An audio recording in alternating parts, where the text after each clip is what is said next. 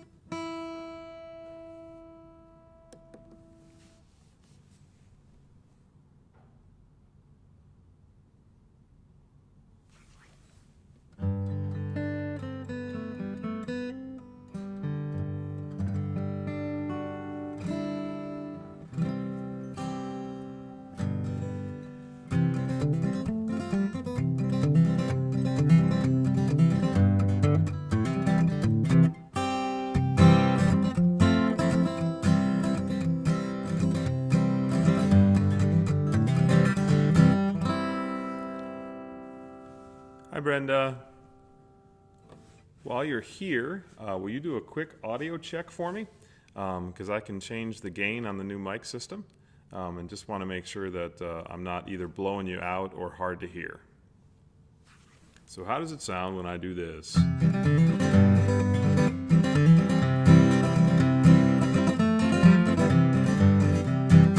All you need are 3 chords in a song.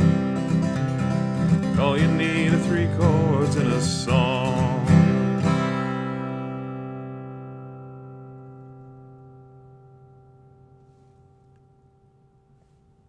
You are more than welcome. Hi, Bill Martz.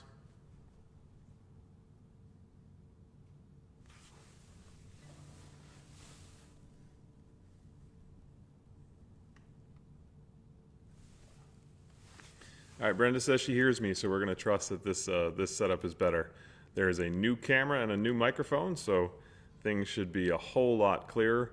I know that my mug is bright and clear in front of me.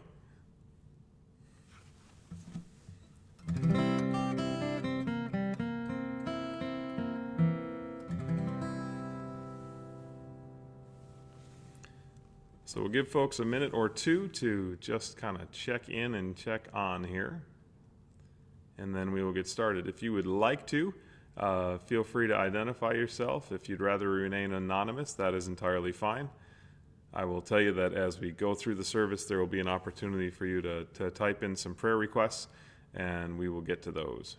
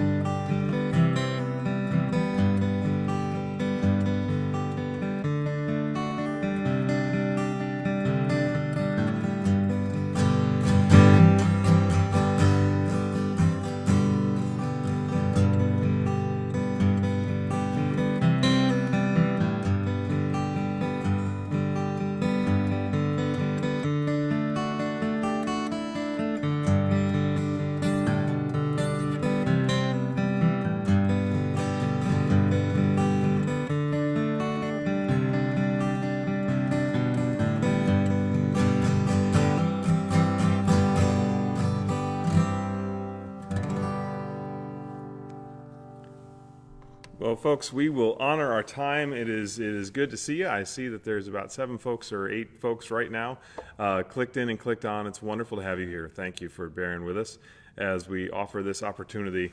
Wanted to do something midweek in addition to Sunday morning. so that folks have a chance to gather, even if it is this way. So whoever you are, however you've come, please know that you are most welcome here. The way this service will work tonight, the format of this, is about the first 15 minutes or so. I'm going to offer some formal prayers, a little bit of reflection, maybe a couple of songs, and then the last 15 minutes of this half-hour service, I want to give you all an opportunity to lift up in community whatever prayers you would like us to share. Do be aware that this obviously is a live broadcast over the internet in a public setting, so whatever you share is available for the world to hear, and it will be posted on YouTube. If you don't know, we now have a dedicated YouTube site for the church, so that is First Presbyterian Church in Victor, New York. If you just look that up on YouTube, you will see that there's a channel for us, and all of these will be posted for that a little bit later. But we do also want to give folks just a chance to be in prayer and do those pieces. So thank you for joining in tonight. If you want to check in, you're welcome to do so, but we'll give just a second here, and there we go. So the news continues to be a little bit crazy. Lots of energy and chaos and closures and challenges in the world, and sometimes the best thing we can do is nothing, a holy nothing, but nothing. A chance to breathe deep, settle down, hand over to God for at least just a moment the things that we need not hold for this moment.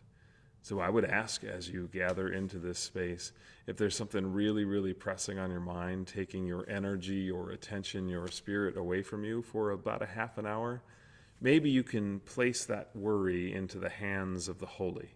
You can give that to God for good safekeeping. I promise a half an hour from now, one of two things will be true. Either it really is a challenge in your life and you can pick it back up again and go to work, or it was not yours to hold and you can leave it in the hands of the holy. So give yourself the space to be as present as you can be here this evening, and it is lovely to have you here this evening. We will start with the first 7 verses of Psalm 46. God is our refuge and strength, a very present help in trouble. Therefore we will not fear, though the earth gives way, though the mountains be moved in the heart of the sea, though its waters roar and foam, though the mountains tremble at its swelling. There is a river whose streams make glad the city of God, the holy habitation of the Most High. God is in the midst of her, she shall not be moved, and God will help her when morning dawns. The nations rage, the kingdoms totter, he utters his voice and the earth melts. The Lord of hosts is with us, the God of Jacob is our fortress. It may feel a lot like the earth is trembling, the waters are roaring and foaming, that the nations are shuddering, and we trust that there is some goodness yet in this moment, and that the authority of the holy is more powerful than the anxiety of the day. There was a song I wrote just a little while ago that we thought would be appropriate to share this evening. It's called Peace in Me, and it is in part based on Psalm 46.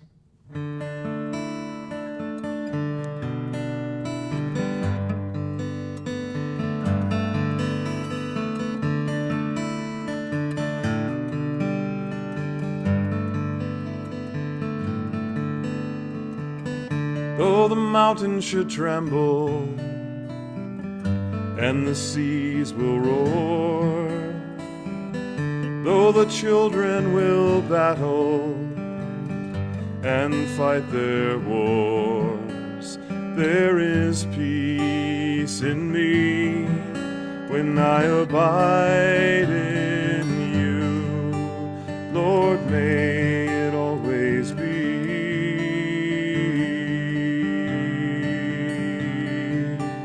Your peace in me.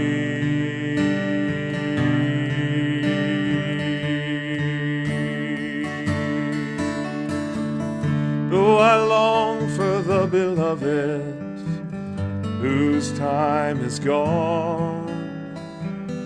Though I hear but a whisper, what should be a song, there is peace in me when I abide in you. Lord, may it always be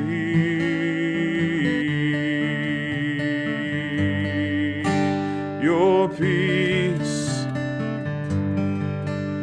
in me.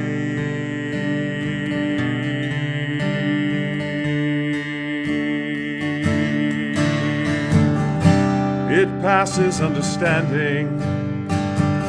It is a gift of the soul. It will not leave you orphaned, it will leave you whole. This peace in me when I abide in you. Lord, may it always be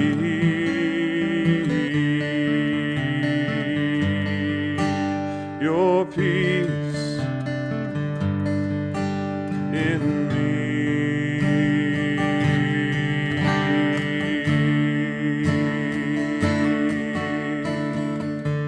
If light fades to darkness and sorrow comes, it all turns uncertain. May there still be this one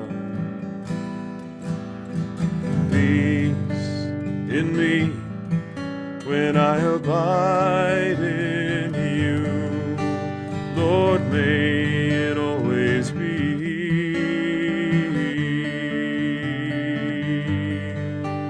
your peace in me.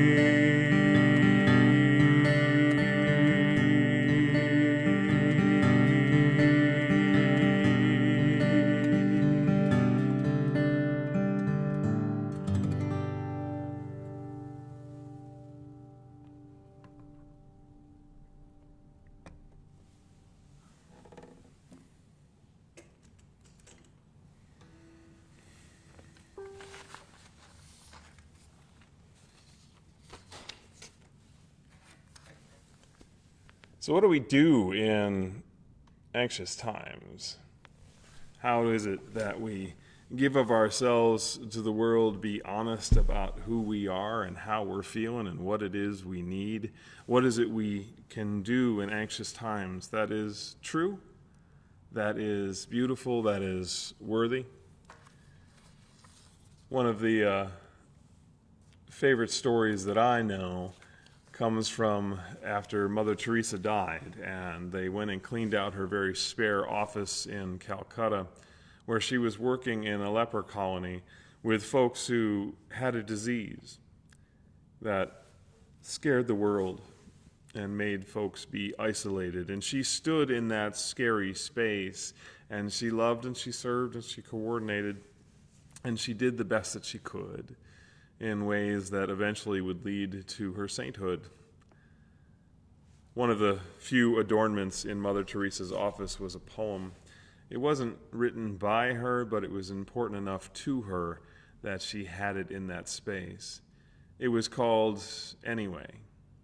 And I took that song and I paraphrased it into, or I took that poem and paraphrased it into a song. And I wonder if we can recognize that the good work we can put into the world, even though it feels like it's not enough right now, is still worthy and good work. That we are called to be people of hope and energy and compassion and lightness. That we are called to be people who follow the prayer of St. Francis, but perhaps first follow the song of Mother Teresa.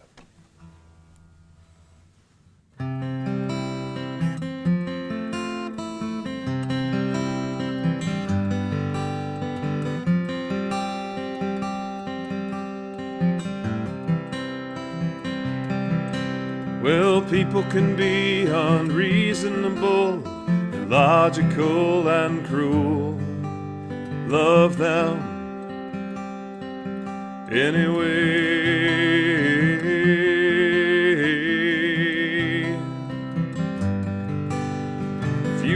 kind, you may be accused of trying to manipulate. Be kind anyway.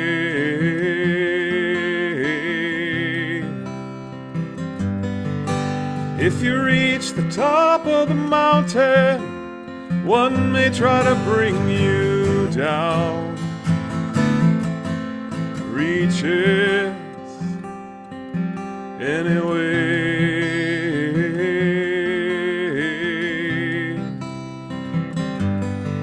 If you are honest and speak the truth, you just might get used. Be honest anyway.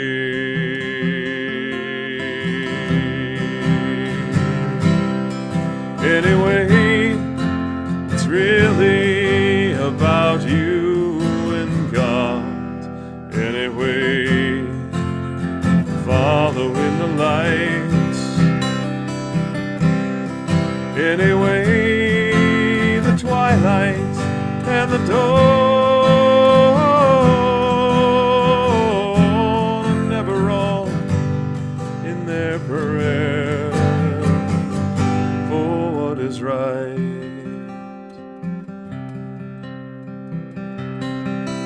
What you take a lifetime to build, another may come and kill.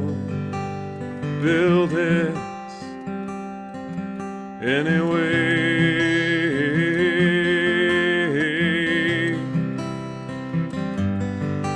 Well, the good you do today might be forgotten when tomorrow comes. Do good anyway.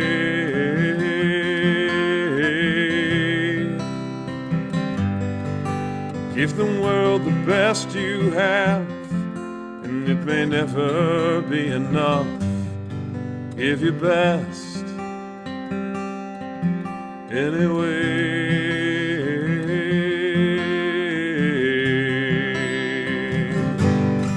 Anyway, it's really about you and God. Anyway, following the lights. Anyway, the twilight and the dawn are never wrong in their prayer. Oh, what is right?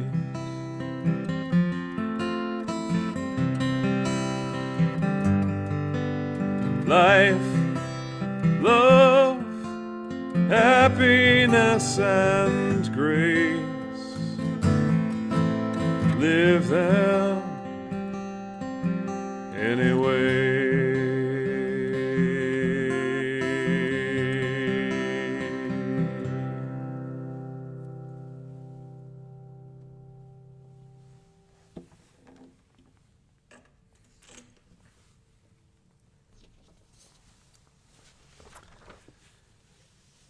St. Francis famously said something like this. It's a prayer attributed to him, whether it's a quote from him may be in question. Lord, make me an instrument of your peace. Where there is hatred, let me sow love. Where there is injury, pardon. Where there is doubt, faith. Where there is despair, hope. Where there is darkness, light. And where there is sadness, joy. O divine Master, grant that I may not so much seek to be consoled as to console, to be understood as to understand, to be loved as to love. For it is in giving that we receive, it is in pardoning that we are pardoned, and it is in dying that we are born to eternal life. Amen.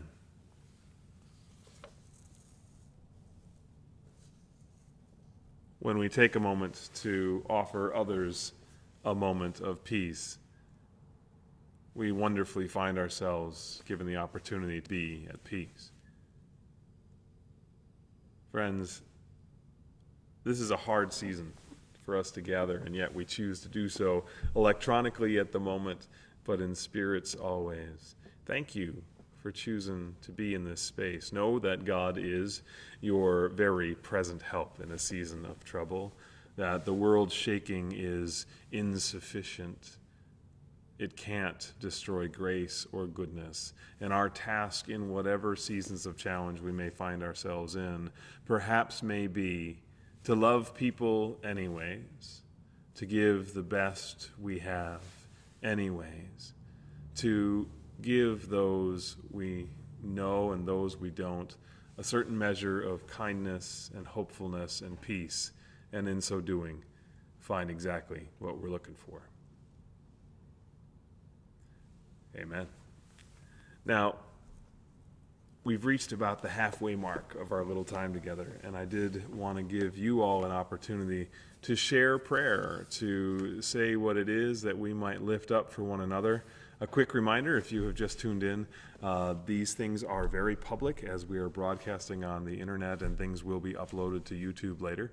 So if there's anything particularly sensitive or personal or identifying in a way that you would not prefer to have other people easily access, then couch it a little carefully in your language, or perhaps choose to share it a little bit offline.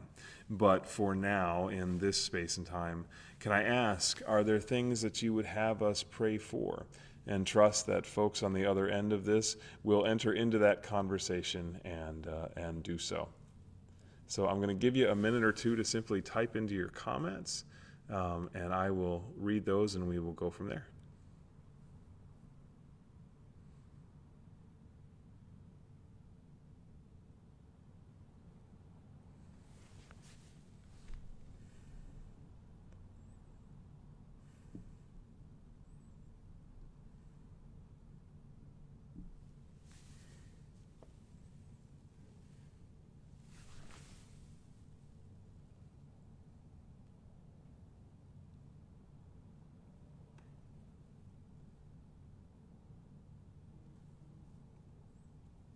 And so while you all are doing that, I will say hi to Karen and Sue and Bruce and Nancy and another Sue. Thank you for being here tonight. And Ken and Susan. Wow, we got every Susan and Victor here.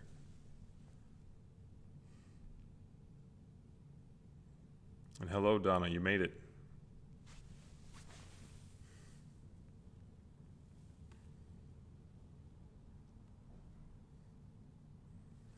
All right, we will begin with an opportunity to be in prayer for one another.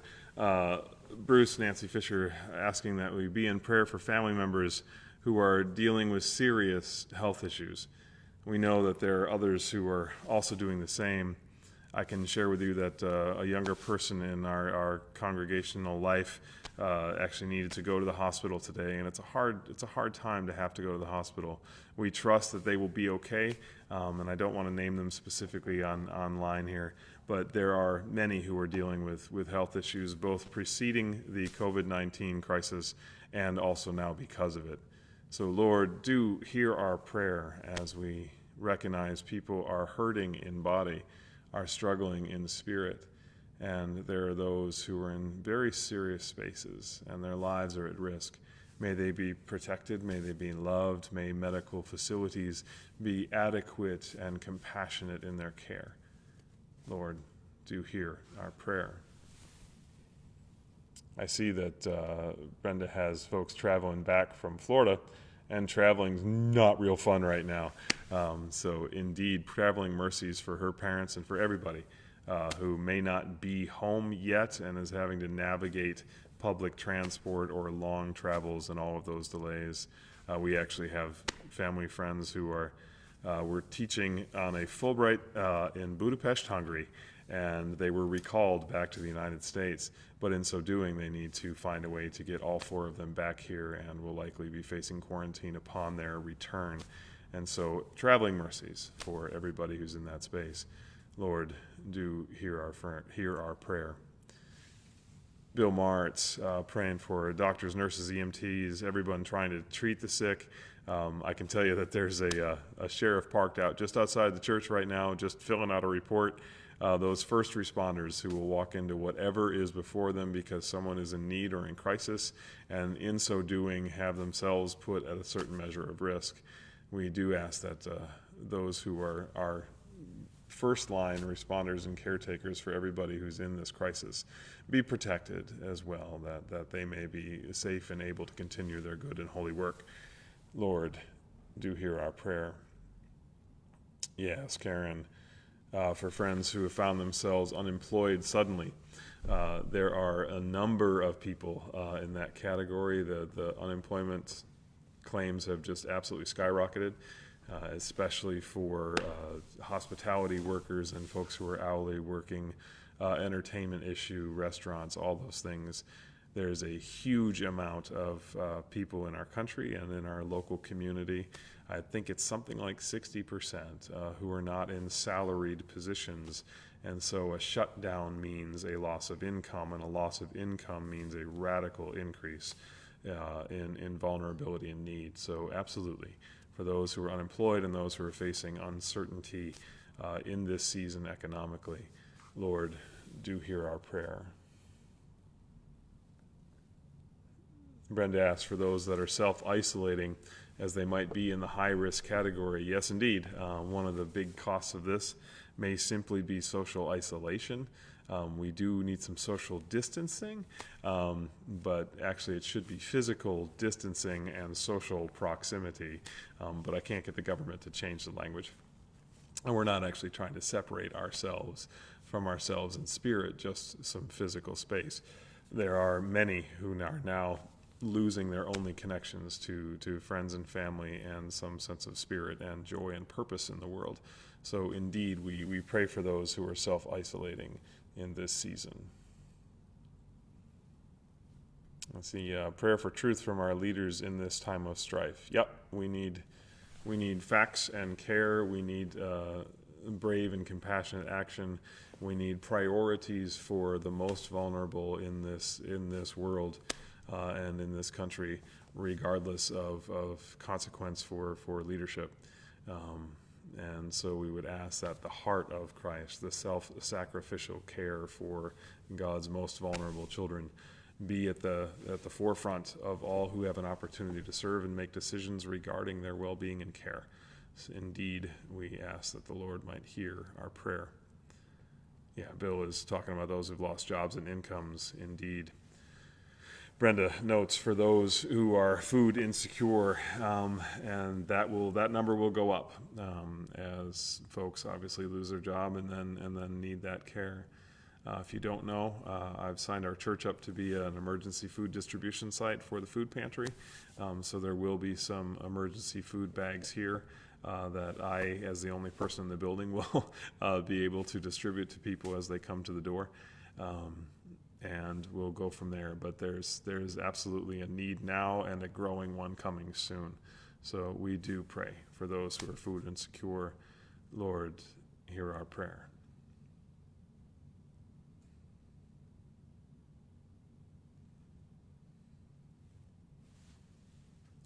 Now is kind of your last chance to type in something if you have it. It's not a competition or a test, but if you wish to, I invite you to do so now.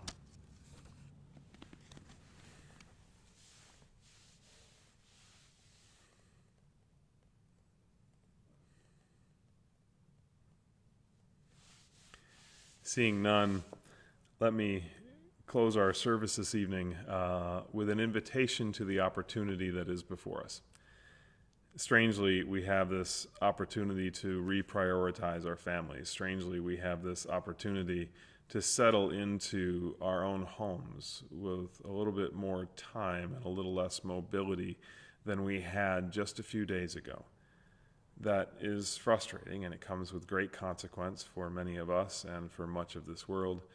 It also comes with a little bit of an opportunity, a precious gift of paying attention to what matters the most, a precious gift of having a little extra time to pay attention to the quiet, the solitude, the goodness, the possibility of God's presence just in our own spaces. And so I want to close the evening with a poem from Thomas Merton, the famous monk who spent some time up in the Abbey of the Genesee, and he offers the words of this song. If you seek a heavenly light, I, solitude, am your professor.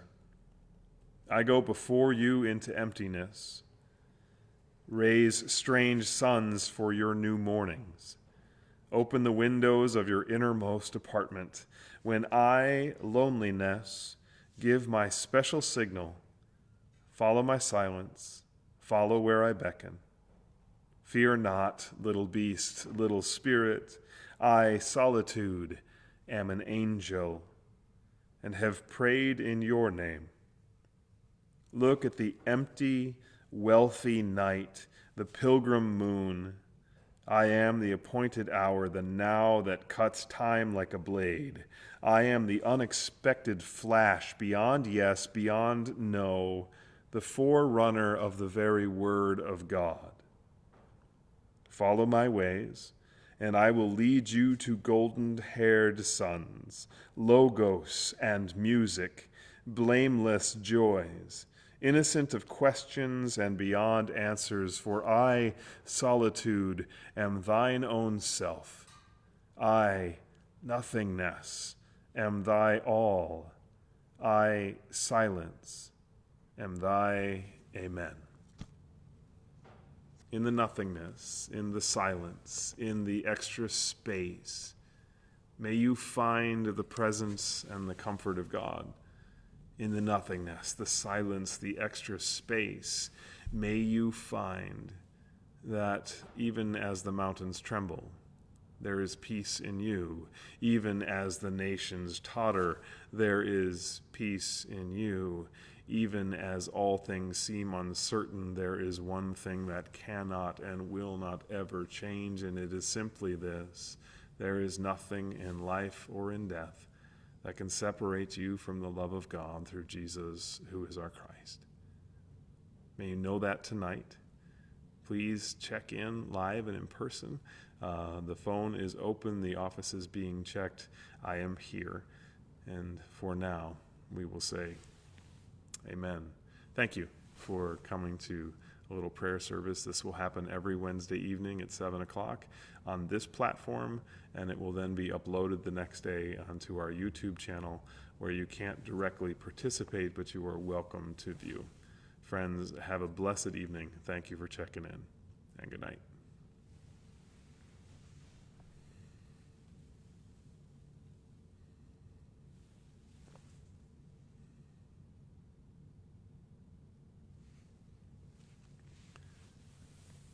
Ironically, there's a few more eyes coming in.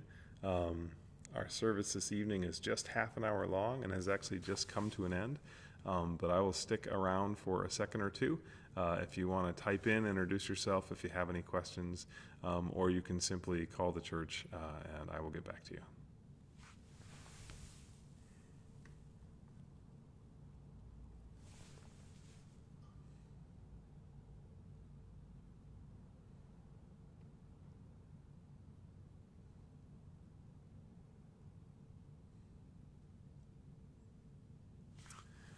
All right, friends, I am going to click on out of here. Love you, bless you, do take care, and we'll talk soon. Bye-bye.